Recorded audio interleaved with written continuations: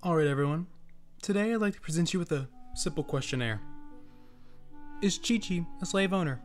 What the hell is this? This is the question that I give you all today. Is she a slave owner? Now think about it. I might be just thinking out my ass, but really think about it. She is a zombie that has died and come back with the blessing of an adepti. This alone is something that I thought about and questioned why no one else questioned what Qiqi truly was. And it was quite puzzling.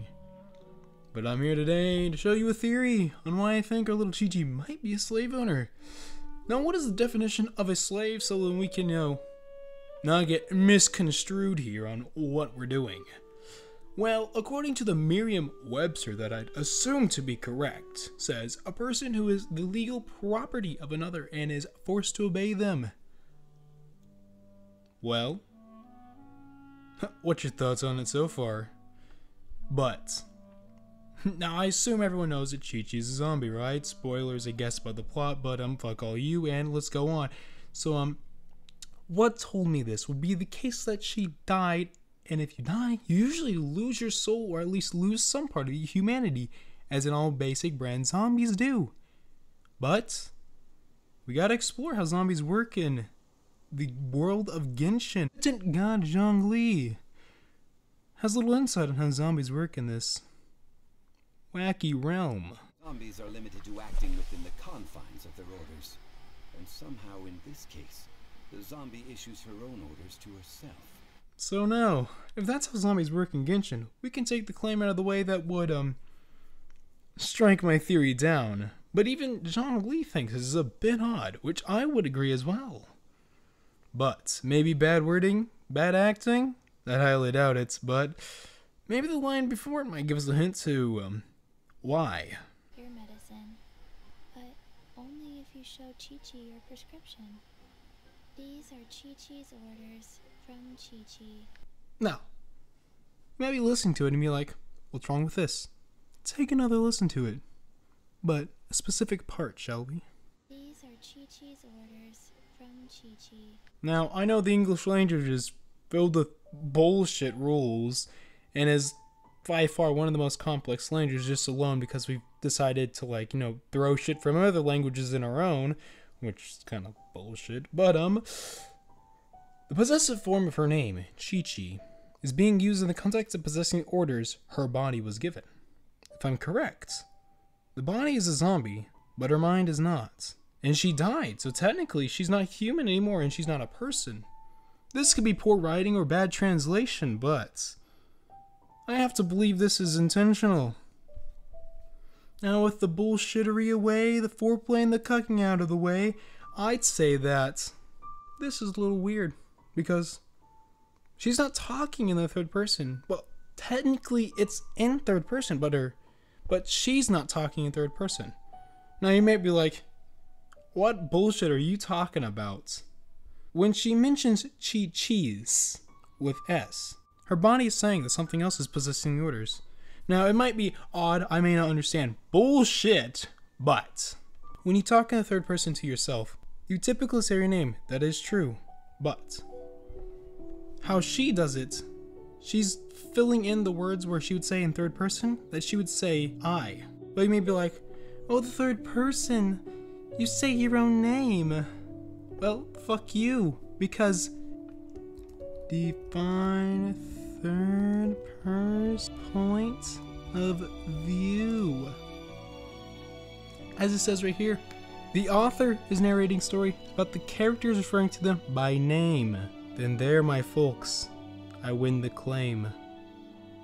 The author is narrating a story. This is third person point of view. So who's the author? Because Qiqi's dead. It's her soul. Now you may be like, that's bullshit. But as long as Shao is the conqueror of demons, and as far as I know, demons are evil spirits, therefore souls exist in the world of Genshin Impact. Such as if you do the quest with Big 9 and Little 6, that little girl's a spirit. Or a ghost. Or a specter. Or a wraith, however you want to say it. That's a soul. As far as I can tell, her soul repossessed her body and is giving herself orders. So, with this concrete evidence, and clearly no one can challenge us because you have to play at least 3 hours in the story to get to that part again to prove me wrong. Qiqi's soul is a slave owner of her own body. How do you like that one? Now, Genshin Impact can officially release that souls don't exist, or they can come up with some bullshit contrived backstory for her, which I really want them to do. But I win, you lose. This is a theory, so don't be butthurt.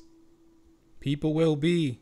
Don't know why, but that's the theory, my folks. Hope you enjoyed it.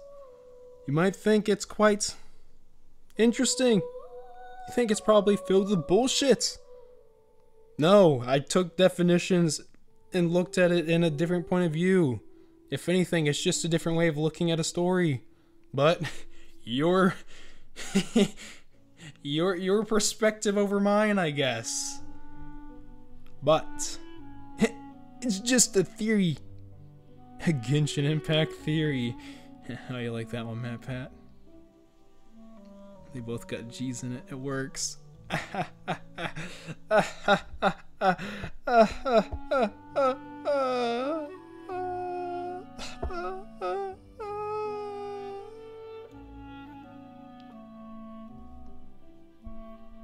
Well, now, if we're all done here, I'd like to wrap this up.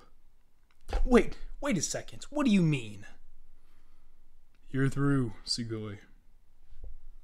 Can't you see you're not making it anywhere? You're not doing anything. But can't you see I'm attempting a fact? A fact of what?